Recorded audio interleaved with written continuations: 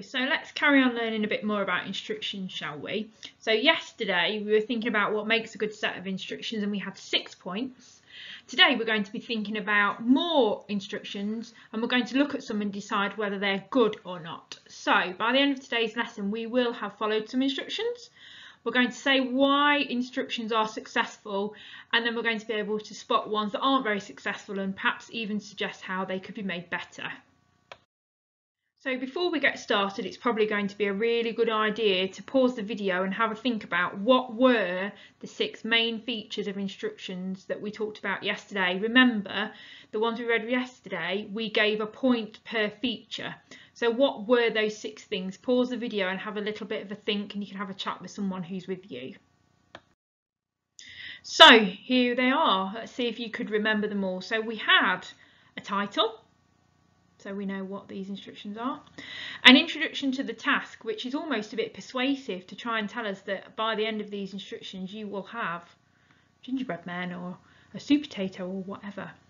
A list of what you'll need so you can get it ready in advance.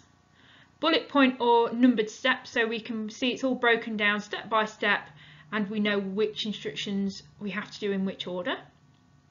Imperative verbs in command sentences, so making sure it's nice and bossy. And some adverbs to tell us how to do it. So are we, when we're mixing, if we were baking, are we mixing quickly, are we mixing slowly, that kind of thing. So your job for today is we are going to practice following some instructions.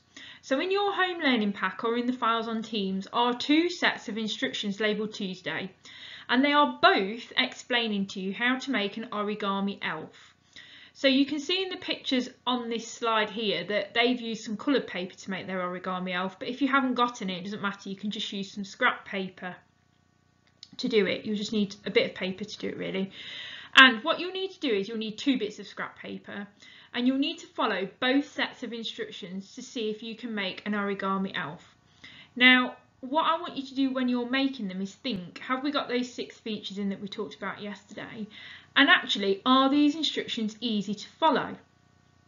So while you're making it, yes, you're going to get a cute origami elf at the end of it, hopefully, but I want you to be thinking all the way through, are these instructions actually any good? Are they easy to follow? Do I understand what I've got to do? Do I have to keep asking for help all the time?